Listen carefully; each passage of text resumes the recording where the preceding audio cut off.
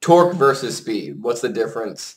What dictates one versus the other? So torque means a lot of power. If you're pulling something like a truck, you need a lot of torque because what it is a lot of power but slow speed.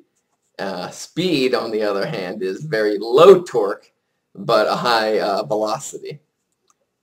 And what this means in a mechanical sense is you have a powerhouse, like a motor or an engine or anything like that, spinning.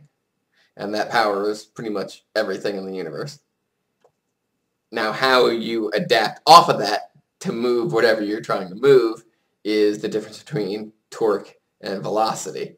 So you have your engine in your car, and you have your wheels that are spinning. If you have your engine spinning in this little rod with a tiny gear going to a very big gear, which is attached to your wheels, that means every time that that tiny wheel turns, it only moves this big gear that's connected to a little bit, which means that this big wheel that only moves a little bit, with all this effort that's coming from the engine, has a lot of force behind it, but it's not moving very much. And you know, velocity entails the distance that it covers.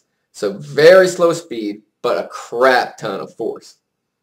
So that is high torque. Opposite of that is if the gear attached to the engine was very big, attached to the wheel that it was driving was very small. For every rotation of the gear that's attached to the engine, it spins the smaller wheel many, many, many, many times because it's much smaller. That means that this gear, spins many times, but it will slip very easily because this one moves so little and this one moves so fast. So it has very little force behind it, but it spins incredibly at a high pace. That's the difference between speed and torque. So in a car, first gear, when you're at a dead stop, you need to overcome your initial inertia. And your initial inertia at a dead stop is 0.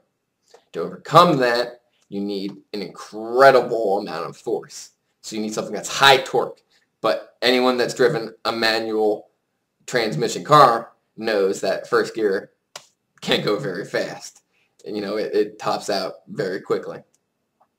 So you need a lot of torque, but not very fast. So when you're on the highway doing 65 miles an hour, aka 120, you need something with little torque because the car is already moving, but you need something that can go very fast. And that's your higher gears, less torque, more speed.